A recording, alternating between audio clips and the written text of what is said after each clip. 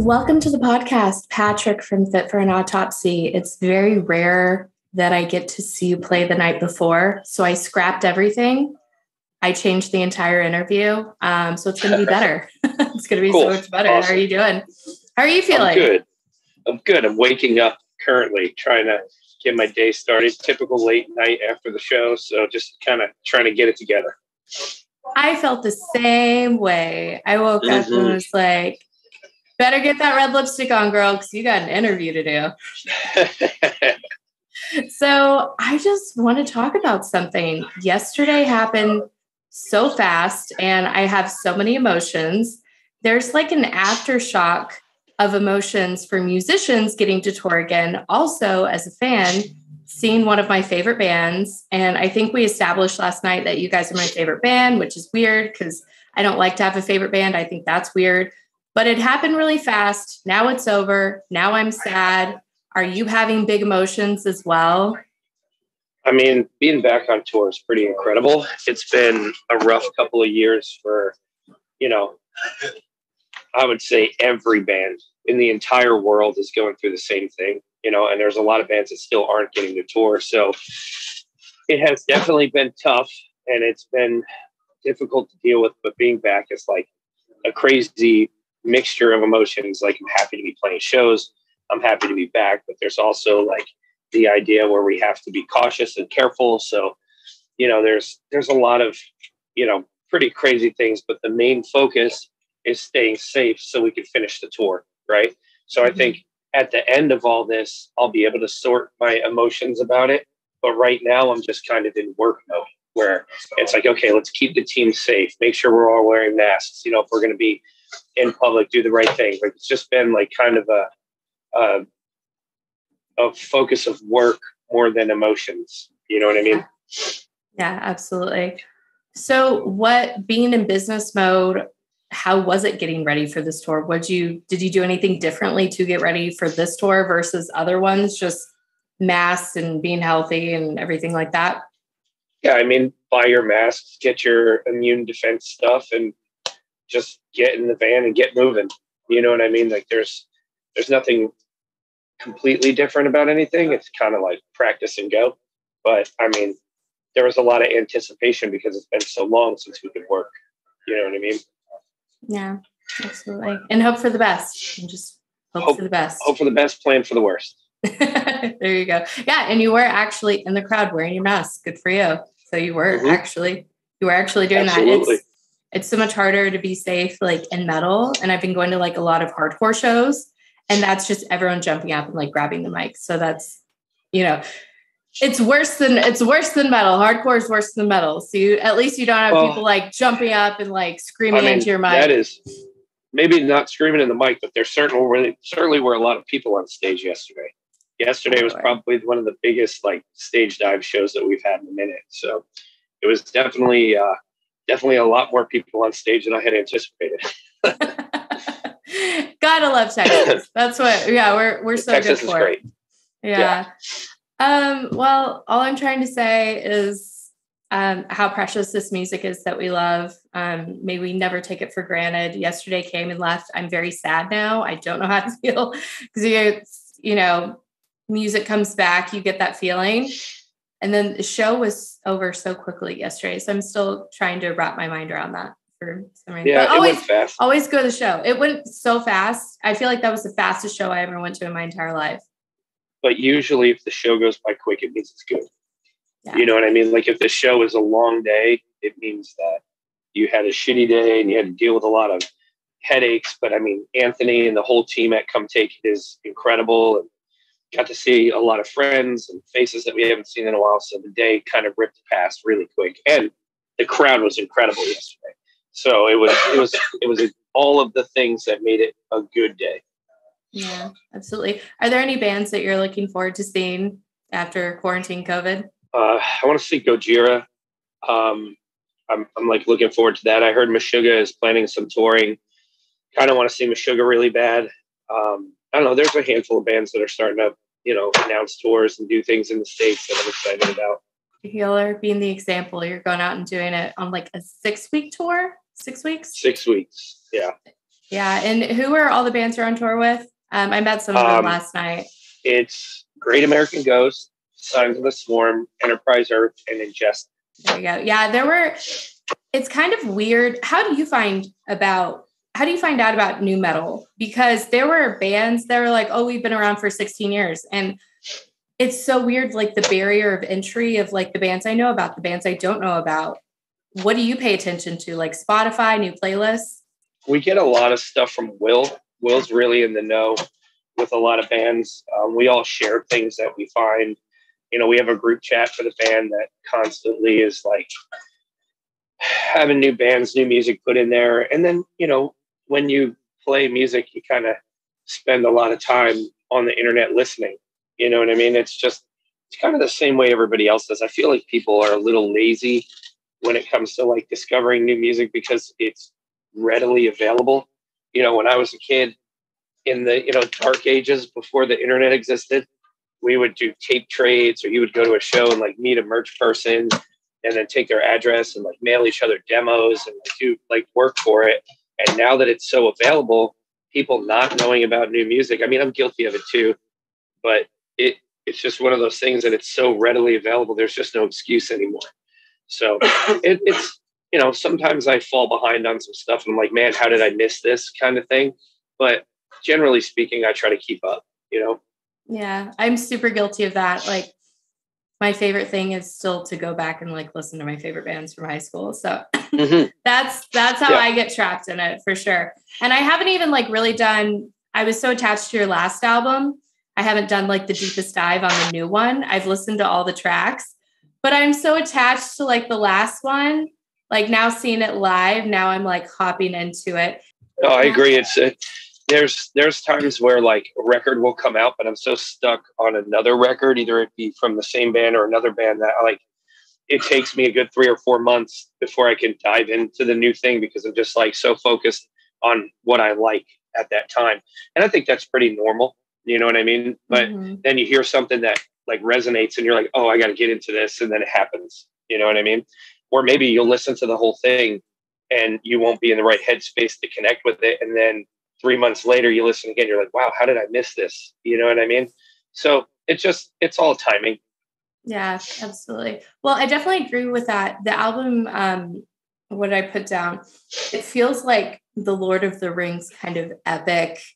It feels like a huge IMAX movie. And it's definitely, a lot of the tracks are a little bit slower, which is cool, and deeper, and the towers. So it really feels really epic. So I think you have to be ready to hop into it. How did you guys get ready, or what were you guys thinking about going to do the new record? Because it feels like an IMAX movie to me. It feels all encompassing.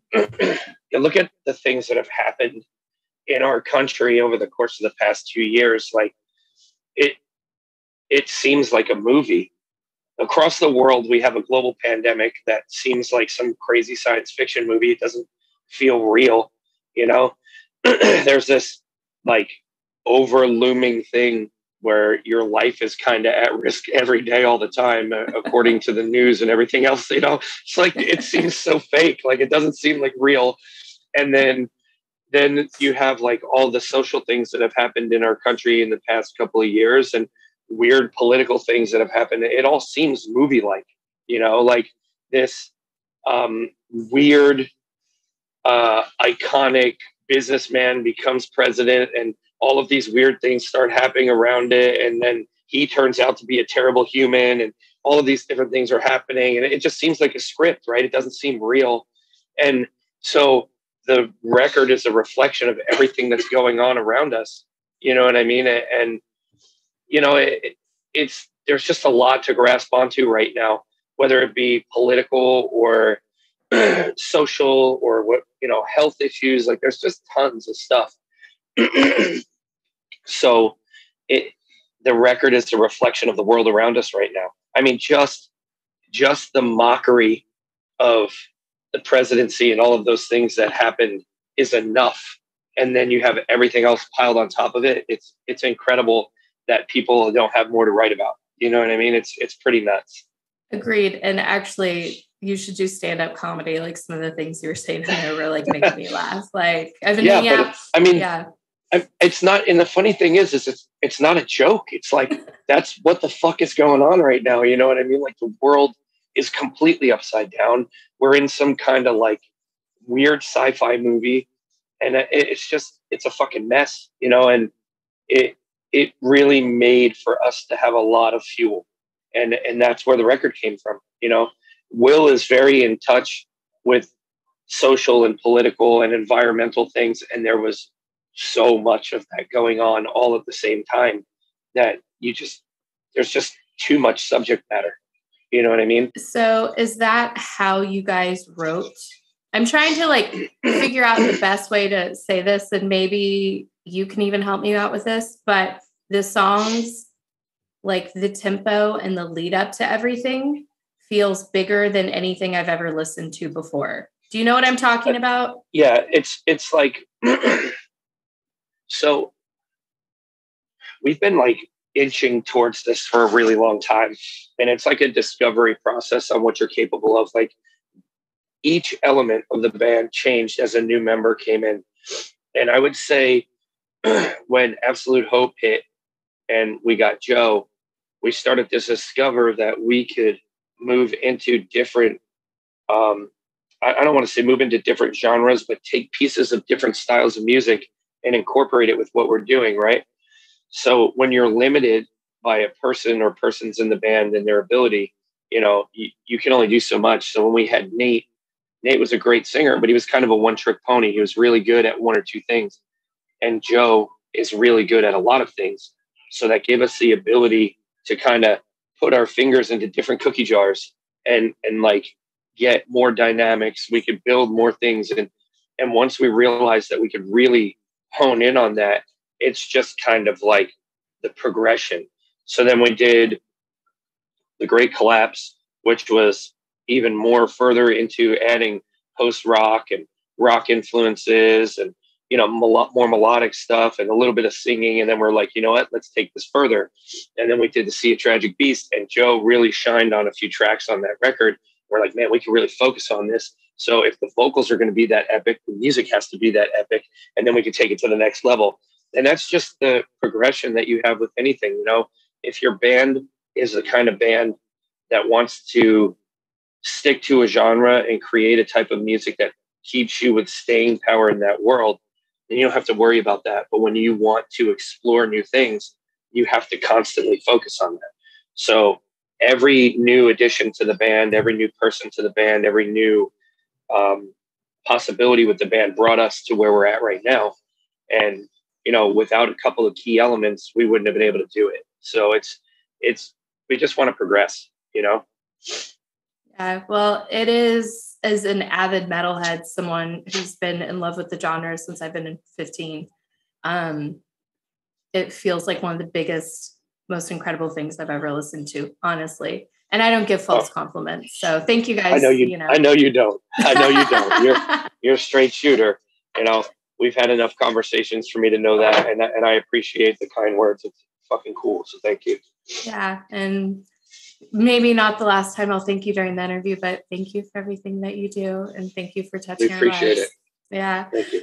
So as epic as the music is, this beautiful artwork that you guys came out with, so unexpected, so nurturing, beautiful, vulnerable, earthy. Can you talk all about that? It's so beautiful. I mean, in all reality, we've been working with Adam Burke for three records now. I think since The Great Collapse he did. And he just understands kind of where we're going with everything. And he's got a good grasp on what we want to do as a band. And he understands how to visually take what we do and present it. So we go to him with this idea of like this broken nature image trying to nurture the earth. It's like this whole long thing that we went to him with, and he really nailed it. You know, the idea of, you know, having somebody who can visually express what we're trying to do with our music is incredible, and you go back to Seas and you look, it's, this kind of beautiful landscape type thing, but there's something evil poisoning the water. And it kind of reflects the idea of like humans like swimming through this poisoned water, kind of like melancholy kind of idea. And it just works. And if you open up that record, you can look through and you can see all the different layers of things going on in the water. And there's so much in there. So he just gets how to take our imagery that we try to create lyrically and put it to paper. And that's almost unheard of. You usually, and we don't want to do your typical album cover. We're not your regular deathcore, excuse me, deathcore band. So we want to give a little bit more and make it a little more interesting. There's a really funny comment about it on the internet. I actually met the guy who said the comment last night. He said that our album covers are starting to look more and more like evil Bob Ross paintings. I was going to bring that up. So that guy's from Austin? Yeah, he's from Austin. He was ridiculous. That's funny. That's really, super really funny. Yeah. So super cool. Random question. Just thought about it. Okay. So kind of thank you for going there with me, because you kind of got what I was talking about of like the epicness of the feeling of everything. Random ass question. If you were to like film a music video for Two Towers, any place in the world, would it be like a temple in Nepal? Like that's just like automatically, like I think a temple in Nepal, or like a building with 1,000 candles or something like that. Random question. If y'all were doing a video, what would it be? We did a video. We did a full animated video. No, I know. So that. I've seen animated, but if you were to like do a live video of you guys playing in a video, and I've seen the video, I've seen the animated. Yeah. I guess I like the idea of like, maybe if we did it differently, like having like an insane asylum kind of idea going on, or like some kind of like, I mean, it would have to be some kind of like prison or jail setting or something where a person is trapped away from their two sides of themselves and what they are and what they want to be kind of idea. But the idea of an insane asylum or something along those lines works really good, because like the idea is, for me, the song is about never being able to get to where you need to be to complete the person that you are, because of all the space and things in between, right? Having two versions of yourself locked away from each other. You know what I mean? So it's just like one of those things to me where I love the animated videos. So it's kind of hard for me to say, because I feel like it's so cool. We've never done anything like that before. And I also love a video that I don't have to be in, right? So that's really cool too. But I don't know, just something maybe like an old castle with like two high points where you could kind of get the same feel as what was in the video, or it's a difficult question just because I do love our current video. So but some kind of place filled with desperation that you just can't get out of, I guess is the best way I could put it. Beautiful. I love it. Yeah, that was we can kick it or leave it. I don't know. Maybe we'll leave it in, but it was just a random feeling I had. Like, I don't know, like that song makes you want to go to a castle or an insane asylum. And to me, I want to go to church. So metal's funny, that's right? Cool. Yeah. Yeah. So what are some of your favorite guitar parts off of the new record? Let's get into guitar mode. I really like everything about Far From Heaven. I like that bouncy riff in the beginning. And I think when the faster, more like intense part kicks in, it's just such a huge difference between the two that it's like a punch in the face every time you play it. I'm really happy with my guitar solos, especially in Pandora. It's really like different. It's not like some kind of show off shreddery thing. It's more like fits the bill for the part really well. And I'm really like stoked about that. There's a part that I love a lot, but it's probably one of the most difficult sections on the whole record. And it's also in Pandora. The end of that song is really hard to play, but when it locks in, it sounds incredible. I don't know, there's a lot of stuff I like on the new record. I really like Tim's solos on that record. Like I think he like nailed everything that he did on that record. And, you know, as much as I hate admitting it, I do love them. I'm sitting here like giving crap while I'm doing this. But yeah, I mean, the record's great. I think all the performances on the record are great. I think Joe really shined a lot on the record. I think Blue has some really interesting lines, like in the more like open, airy, kind of moody stuff we did on the record. Like he definitely like shines in a lot of that stuff because you can hear him walking the bass through all those parts. I think there's a lot of cool stuff that's different for us on this record. So I don't know. I like a lot of it for a lot of different reasons. Awesome. What are a few, or what's your favorite lyric off the new album? What do you think hits the best? The all is calm and then comes the killing part.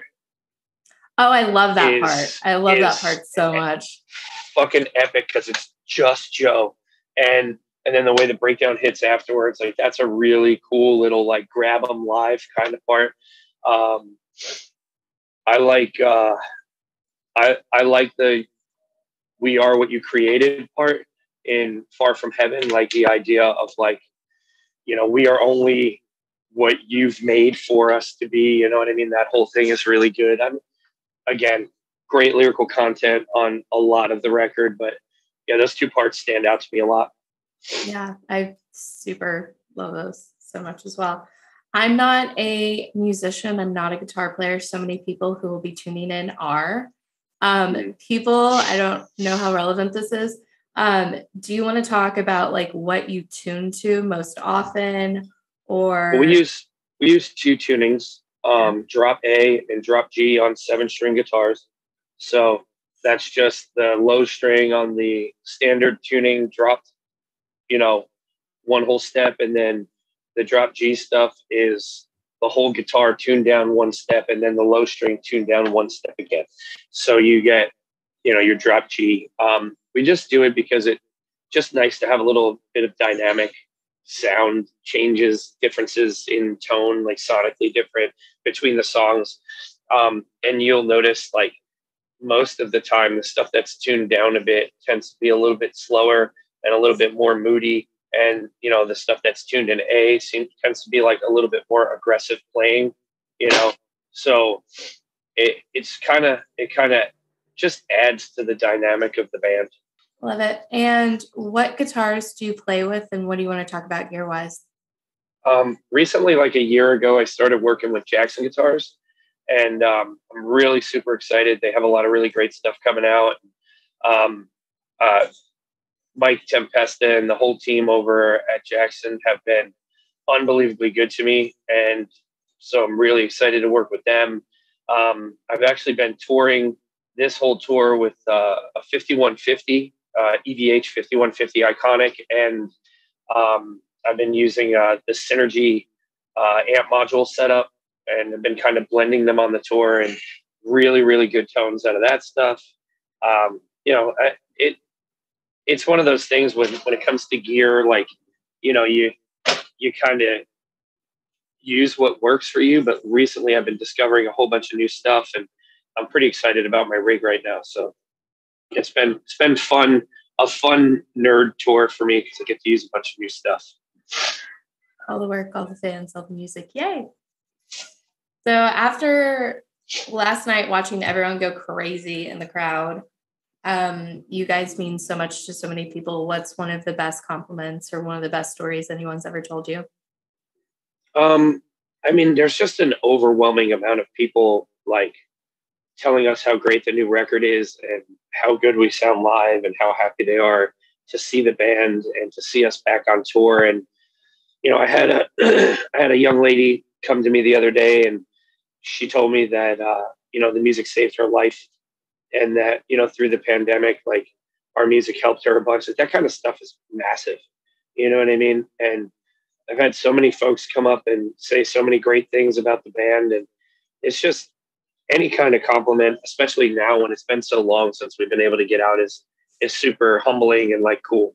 You know, we really are lucky to be growing, and at a time where it's just hard to get out of your house, and we're lucky that people are paying attention. So every compliment, whether it just be like, hey, your show was great, all the way down to like, this music helped me get through some of the hardest times. Like any of that stuff is incredible.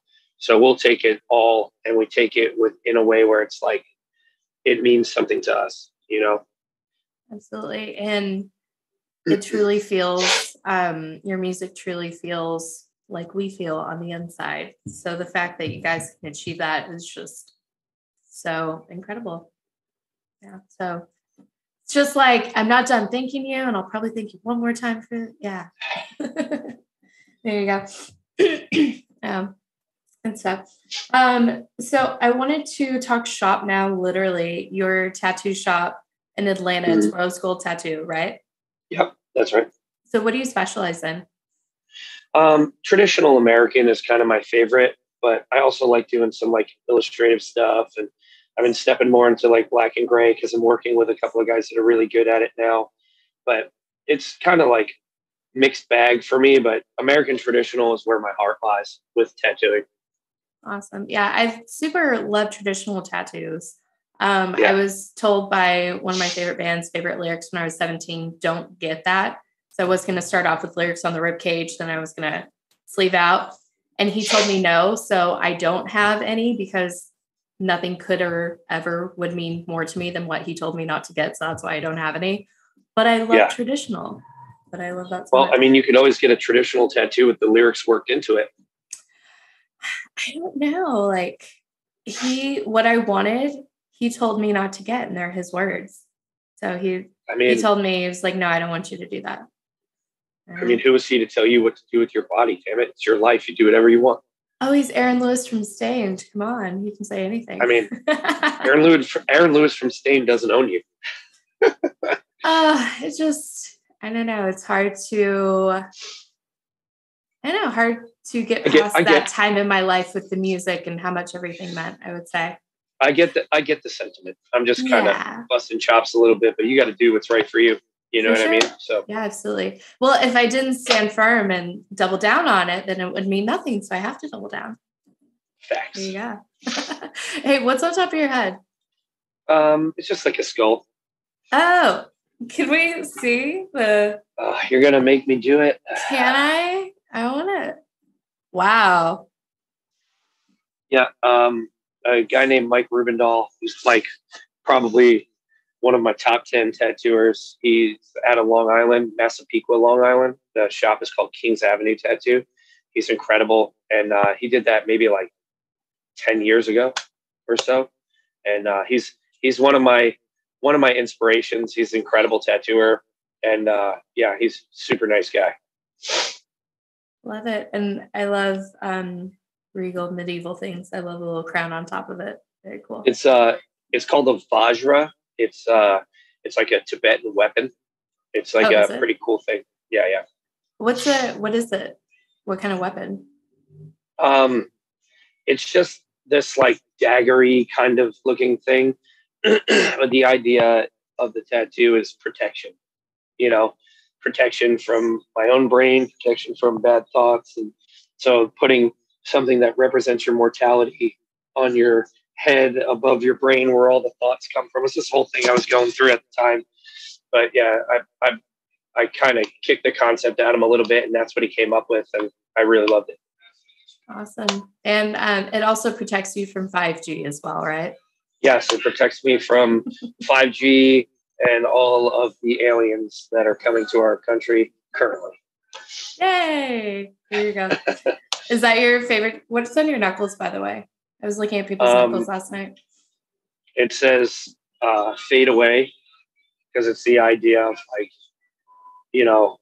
the idea of not burning out quickly, but fading away, like being here for a long time. The bottom set says headbang, and then below that is a memorial tattoo for my sister that passed away a few years ago. And across the tops of my knuckles, it says Defiance, which is lyrics from the song Iron Moon. So that's one of my favorite tracks that we do. And so I've destroyed myself. But and everyone's going to go listen to Defiance right now. Right now, do it. Iron Moon has got the good lyrics in it. It's a good one. Yeah, I love that. Well, Yep. thank you for sharing. I almost totally forgot that you and your kiddo did a takeover on my Instagram a few years ago. How's your kid doing? What's he into he's these great. days? Football, which is awesome because Dad's not a sports person whatsoever. So I'm pretty proud of him for choosing his own path. You know, our house is music and art and tattoos, and he's fallen into playing sports, which I'm super excited for him for. He played one season and got the coaches award at a big banquet. So he's doing really well with that, and just school and video games and being a kid and, you know, enjoying his time. He's a really good kid, and I'm proud of him. So, you know, it's kind of cool to watch him grow up and be a good human. I love that. That's so sweet. Thank you for sharing that. Okay, Sure. last question. So can you kind of fill us in what you guys have planned for the rest of the year? Are you just going to tour the rest of the year, I hope? Well, unfortunately, with COVID, things are not as easy as what we would like it to be. We're trying to tour as much as we can, but, you know, the unfortunate part is that certain places in certain areas are locking down and things are getting a little difficult all over the world. You know, the States is pretty lucky that we can get out there and tour and do what we're doing. But the European tour might be a little difficult, but we do have a European tour planned for May. We were supposed to do Mexico and Central America, but unfortunately, it looks like that's going to get put off. And we're trying to do Southeast Asia. We're trying to go to Australia. We're trying to get back to Canada. And we are working super hard to get back out and, you know, go play for all the people that support us all over the world. But unfortunately, right now, things are kind of like a little shaky. So if you watch our socials and keep an eye on what we're doing, you can, you know, see all the things that we're doing and what we're trying to do and how we're trying to get things done. And hopefully we can get out and play as many places as we can over the next year or so.